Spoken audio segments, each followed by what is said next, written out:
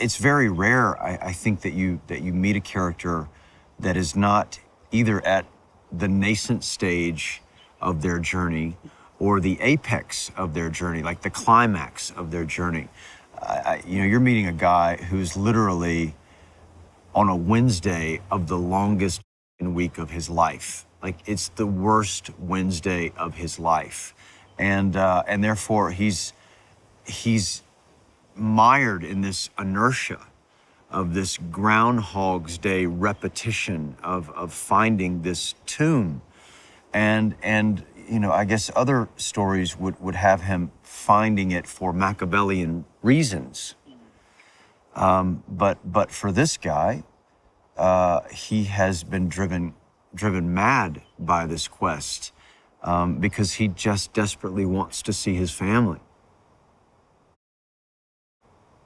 You know, for him, this is a relentless quest to find something that he doesn't have much stock in how horrific this disease could be anyway. And yeah, he will kill anyone and everyone on this island to get what he wants.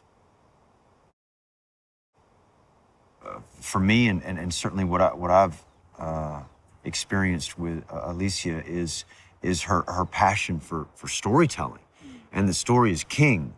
And if the story is king, and it's not about you, and it's not about your ego, or it's not about how you look, then that's just a winning combination.